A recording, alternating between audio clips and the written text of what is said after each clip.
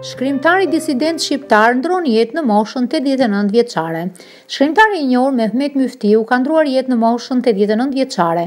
Homazhet në nderim të tij do të mbahen në datën 25 dhjetor në orën 12:00 pranë shtëpisë së funeralit të Alba. Në moshën 12 vjeçare, Myftiu u lidh me Lëvizjen Nacional Shqiptare dhe ishte antar i organizatës debatik kur autoritetet e internuan në kampin e Prishtinës. Pas luftës së dytë botërore, punoi si gazetar në redaksinë e Letrarieri dhe ishte antar i Lidhjes së Shkrimtarëve dhe Artistëve. Në vitin 1952 ai fitoi një çmim të parë për tregimin Fabrika e Çimentos. Shtatorin e 1953 nisi vitin e parë në Institutin Pedagogjik në kryeqytet. Në 1954, së bashku me miqtë e tij, Mark Ndoja dhe Kasem Trebeshina, u përjashtuan. Myftiun e arrestuan dhe internuan në shtyllas të Fierit dhe më pas në Maminas të Shijakut.